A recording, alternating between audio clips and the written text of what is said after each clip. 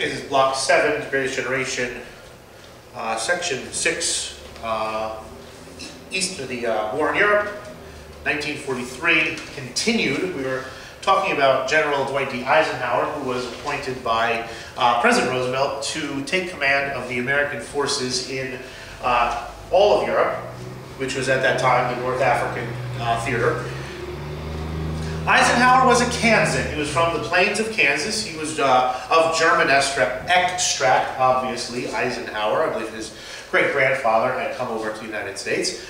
Eisenhower had never actually commanded troops in the field, but he was a superb man of organization. He was a superb leader of men. He was an incredibly organized, concise, and precise mind.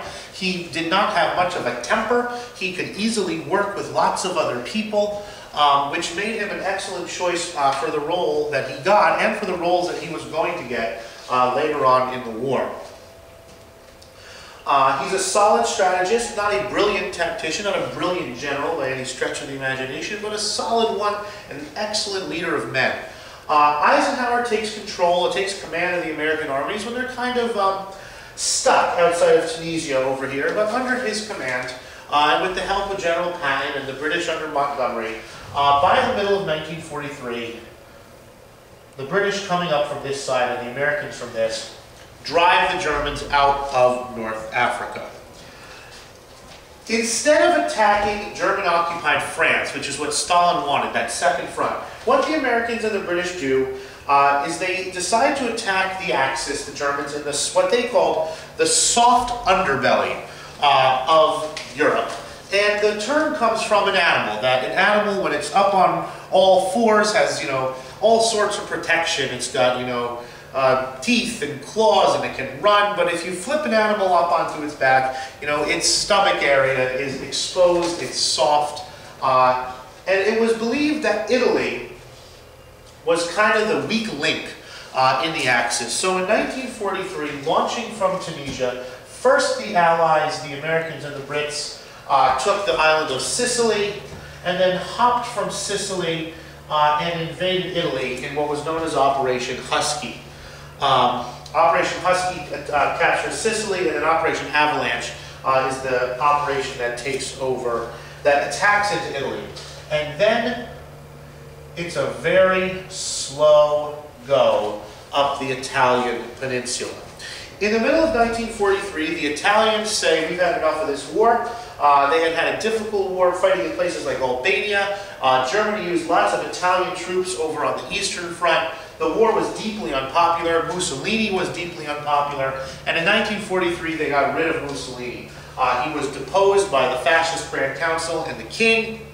He was rescued by German troops, sent up to northern Italy, where he started this fascist Northern Italian Republic, but nobody really paid him any attention.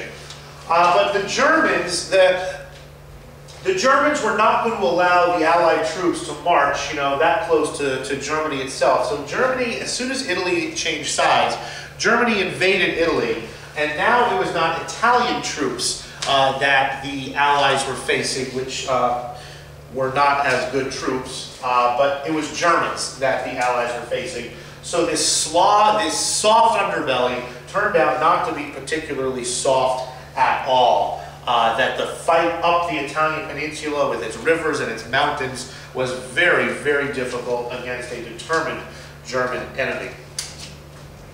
Meanwhile, at sea, the Allies win the Battle of the Atlantic. New technology, better destroyers, and more of them make the sea lanes not quite safe for merchant shipping, but Great Britain is no longer in danger of being strangled to death. That more and more and more convoys began to get through, more and more ships began to get through, and the Battle of the Atlantic was won by the end of 1943. Towards the fall of 1943, there was another one of those big political meetings, and it took place in the Persian capital of Tehran, kind of out over here. And it was the first time that the so-called Big Three met. And the Big Three, as you can probably figure out, are Churchill, Roosevelt, and Stalin.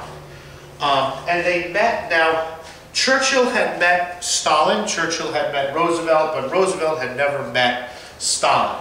So it was the first time that the three of them actually sat down at the same table and through translators, with Stalin of course, communicated. They agreed on a general war strategy. They agreed that they would crush Germany like a vice, that the Allied powers would crush Germany from the west, that the Soviets would crush Germany from the east. They also agreed that the invasion of France, that long-awaited Second Front, would take place in the spring of 1944. Preparations were being made. These preparations were enormous. The entire nation of Great Britain kind of became a depot, a jumping off point for this massive invasion. At the Tehran Conference, it was agreed that the overall command of that long-awaited invasion, that joint operation between the Brits and the Americans, that joint command of that operation would be given to an American. And in fact, Roosevelt would pick Eisenhower to lead it. This is a very, very important moment in world history. That since the end of the Napoleonic Wars in 1815, Great Britain had been undisputedly the most important country in the world. By the middle of 1943, and no one even noticed when it happened, but all of a sudden, in the middle of 1943, the Americans had more troops in uniform than the British did for the first time in the war. And although this invasion would be a joint invasion, the reality of the times, the reality that the Americans were financing the war, they were producing the equipment for the war, made this handoff, this imperceptible handoff. It was not obvious, it was not on the front page of the news, but the fact that it was going to be Eisenhower and not Montgomery who had overall command of this invasion signaled to anyone watching closely enough that the torch had been passed, that Great Britain had passed on the leadership of global responsibility to the Americans. And rarely in human history has world leadership been transformed so peacefully, so quietly, and between two countries who share so many things in common. The invasion of northern France was pinpointed to the beaches of Normandy, right there, and the attack would cross the Channel sometime in the spring of 1944.